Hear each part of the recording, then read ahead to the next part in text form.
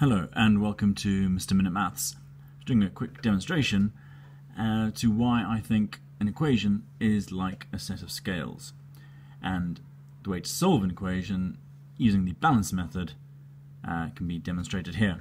So if we think about a set of scales, if we add to one side, we're going to balance it, we should add the equivalent to the other side. So I'll just help that balance there. And if we do more, again, if we add to the right hand side, we then must add to the left hand side.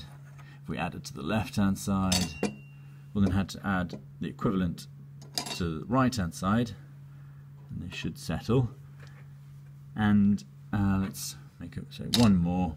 Again, it's unbalanced there, but now they should be equal. And so now if we also had to take away on the right hand side, that would unsettle it. So taking away that, I'd need to take away the equivalent on that side.